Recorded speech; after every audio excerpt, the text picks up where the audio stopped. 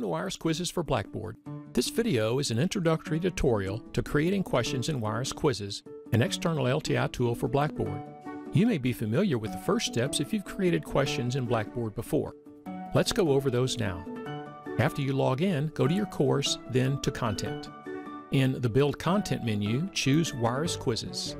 Click the New Quiz button. Add a name for the quiz and optionally add a description. Then click Save and Display. Then Edit Quiz. To add the first question, click the Add link and the Plus a New Question option. Notice the Shuffle checkbox.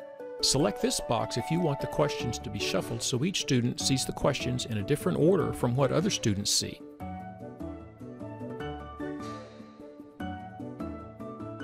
The WirisQuizzes extension adds 6 additional question types to the standard Blackboard question types. These are similar to the standard Blackboard question types, but with largely extended mathematical capability. We'll describe each question type briefly. Close. Embed multiple questions of different types inside a single question. In an essay question, you'd ask an open question where the student has space to leave a detailed answer. This is the only type you'll grade manually. In a matching question, the students would match a list of items to the correct items from a different list. A multiple choice question is a standard multiple choice question. Short answer. Ask a question with a small blank for an answer which is automatically graded. A true-false question is a standard question with a true or false answer. We'll now give a generic overview of what a Wiris question type looks like. We'll use the short answer type since it is one of the most representative. Select that question type, then click Add to begin. All question types have a few fields for data that is relevant to the question type, such as question text, choices in the case of multiple choice, feedback, and so on. In this regard, the interface is identical to Blackboard question types, so we won't focus on that. Let's enter our question.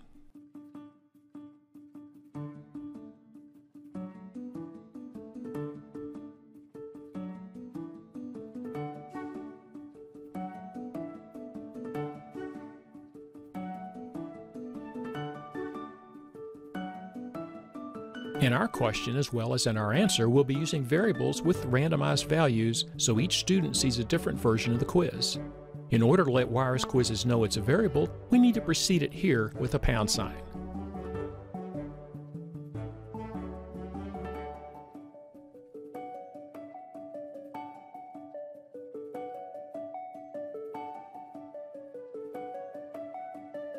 What WirisQuizzes adds is a new dialog for handling mathematical behavior. This new dialog is called WirisQuizzes Studio. We can always access it by clicking this icon. Once we're in Quizzes Studio, the available options will depend on the type of question we're editing. We're using a short answer type in this example, which has the most features in Quizzes Studio out of all the question types. What we'll find here are settings for controlling various aspects of the question in a way that allows mathematical content to be handled flexibly. The different options are divided into 4 distinct tabs. As we mentioned before, different question types will vary here. For example, the true-false question has no validation tab since the only possible answers are true and false. Let's go over the tabs one by one. To start with, the correct answer field has an integrated math type editor which allows typeset mathematical formulas to be used as a correct answer. This means students will have the same editing possibilities for their answer as well. Below the editor, we also find additional options for the student's input method. The next tab is called Validation. WirisQuizzes recognizes mathematical input from the student, and here we control the details of how to assess this input.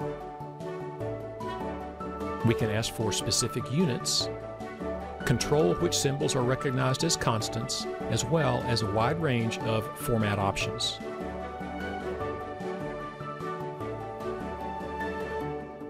Below that, there's the Variables tab. Without this tab, WirisQuizzes is already capable of a lot, but once we start using variables, we will truly expand all that WirisQuizzes has to offer. In this interface, we can define variables to use in several parts of the question.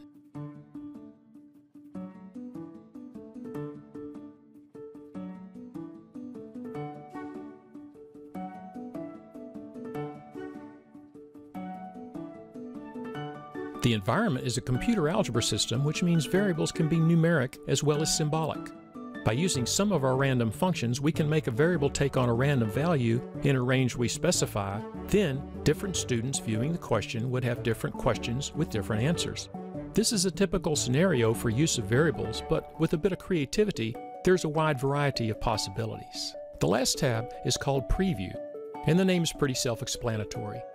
Here we can quickly simulate the evaluation of a student answer in order to test all of our settings from the previous tabs are working as intended.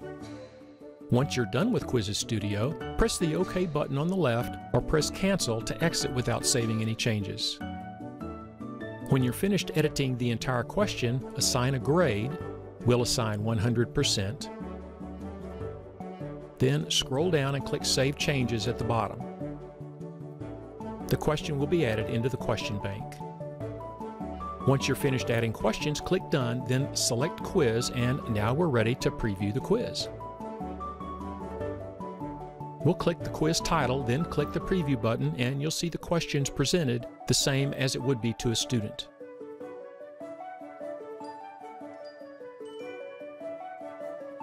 In this view, we can also edit the question if we want, but we'll finish our preview.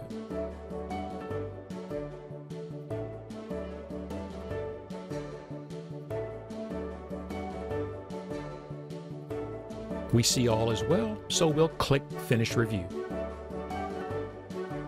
We've added 2 more questions that we didn't show on the video, so now our complete quiz has 3 questions. Let's see how the quiz looks to the student.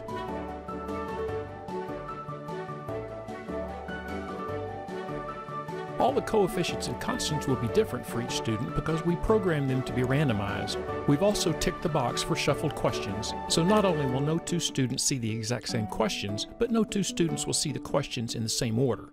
Let's finish our quiz.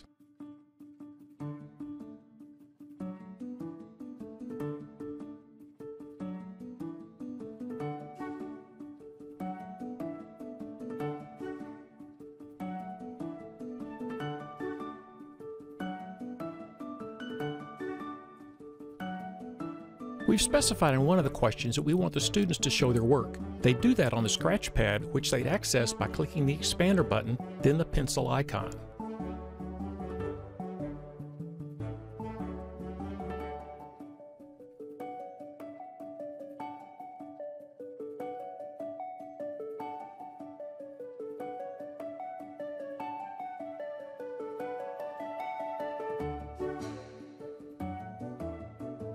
This will be passed along to the instructor as is. Students can go back and retry any question if they want, as long as they haven't submitted the quiz yet. Once we do submit it, we can view our grade. We see in this view we got 3 out of 3 for 100%. There's our work we showed. Now back in Faculty View, we can view the gradebook for the class and see the details on any student if we want. We can also update the grading if warranted. This has been a short overview of how to make a question with WirisQuizzes. Subscribe to our YouTube channel for more tips and tutorials, or visit our website at www.wiris.com. Follow the link at the top right to learn more about WirisQuizzes for Blackboard.